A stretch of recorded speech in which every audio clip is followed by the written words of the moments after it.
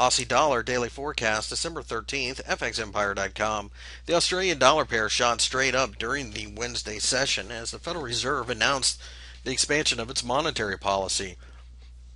However, it didn't quite get the boost that the markets would have anticipated because we ran into the 1.06 level and simply hit a brick wall. We fell from there, and as you can see, as we're getting close to the very end of the trading day, we're forming a perfect shooting star, really.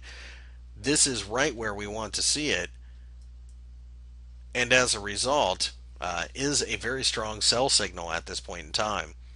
We think that a break of the lows from the session would be extraordinarily weak. And you have to keep in mind, we are at the top of what has been recently a fairly strong resistance area, at the top of the consolidation area, the resistance of it at 106. We've been bouncing around between 106 and 102 for some time now, and for price to fail here, that suggests a continuation and maybe a drop all the way down to 1.02. Alternately, though, if we get a daily close above 106, that's a breakout, and we would be long.